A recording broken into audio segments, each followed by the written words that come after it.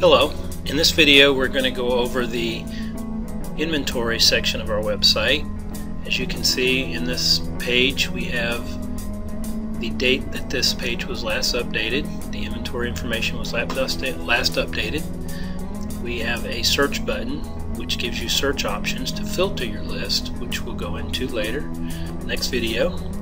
To show you the data that's in this, we have listed in rows each item. The columns here describe what's in each column: lot number, category, description, seller type, mileage, and fuel type. Each pane has a toolbar at the top and the bottom. They're identical. They let you navigate through. Initially, each pane has 10 items listed, and this particular one has 51 pages to give you the 510 items shown here. You can change the number of items per page by clicking this drop down and selecting a different number of items per page. As you can see, it extends the pane by that number of items to that many of items, which means you have to scroll. But you do have a toolbar at the bottom. That leads us to the page options. You can page forward or backwards, last page, first page. I'll show you how that works. Goes to page 2, or I can just click page 3 and it'll go directly to page 3. The one that's not underlined is the current page, and that lets you basically page through the inventory.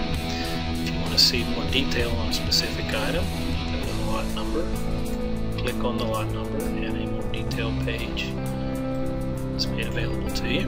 That gives you a little more information about the item, pictures of the item, which you can navigate through using these options, and the online bid status of the item, which we'll talk about in a future video.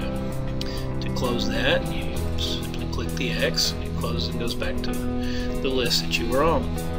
You can sort your list by clicking the column heading. If I want to sort, for example, by description, I click the description heading, and now you can see that it's sorted there. If I click it again, I can change it from ascending to descending order, and you can do any one of these columns the same way. I'll select here to sort by fuel type, so all my CNG are first, diesel, and it's alphabetical in ascending order, or I can click it again and it's in descending order.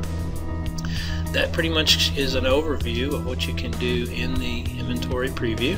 In the next video we're going to talk about the search options, which let you filter what items you can see in the preview. I hope this is helpful. Thank you.